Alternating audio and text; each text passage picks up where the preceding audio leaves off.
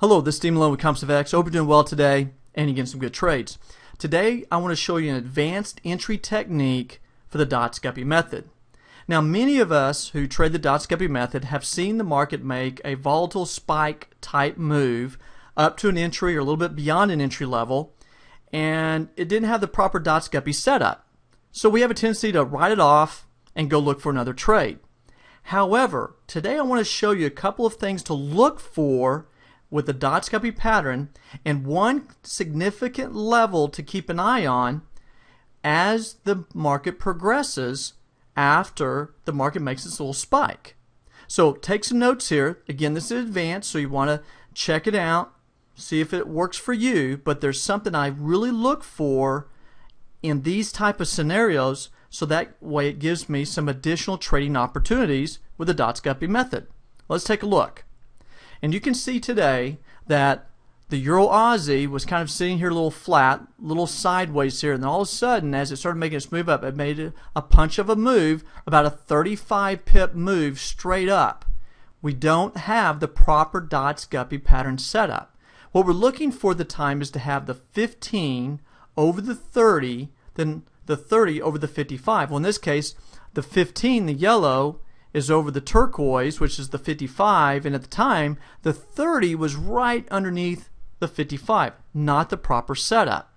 So when the market makes this spike of a move, what I like to do instead of writing it off is to look for some sort of retrace back down close to the entry level, and this is key. I'm looking for the 15 exponential moving average to hold or contain price.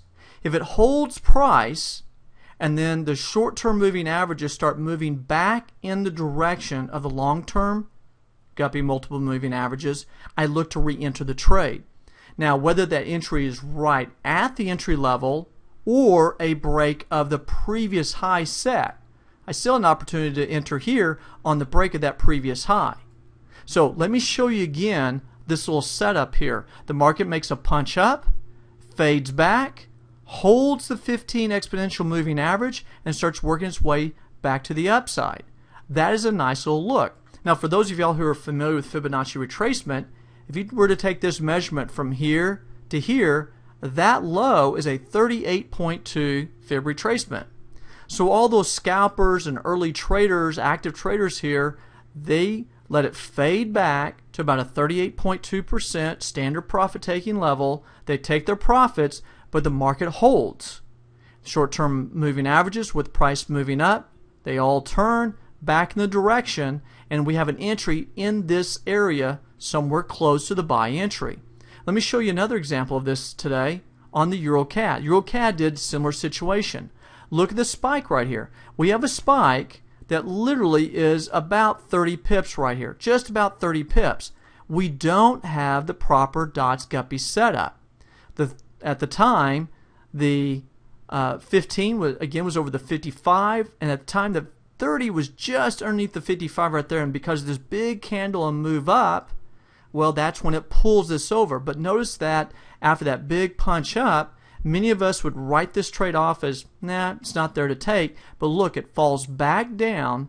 Now it did dip a little bit below, but most of the closes are at the 15 or right near the 15 exponential moving average, and then it pushes up. It did it not once, but it did it twice on the way up, and it really was this one right here that really had a nice little continuation to the upside. So again, something to look for, this is an advanced thing to look for, is when you don't have that initial setup and the market spikes, look for it to fade back. Now this is a pretty sizable fade back. This is really, I would say, about a 618 retracement. Yeah, that's where it closed at, a 618 retrace, a pretty good retracement there. And so I would be looking in this case for the market to hold back into this area. We have basically the same lows here, comes back up, closes inside. The short-term guppies are starting to turn again and gives us another possible opportunity to trade this back up. It fell down again. It was a choppy market this morning, but what I noticed was each time we were coming back down, we were holding that 15.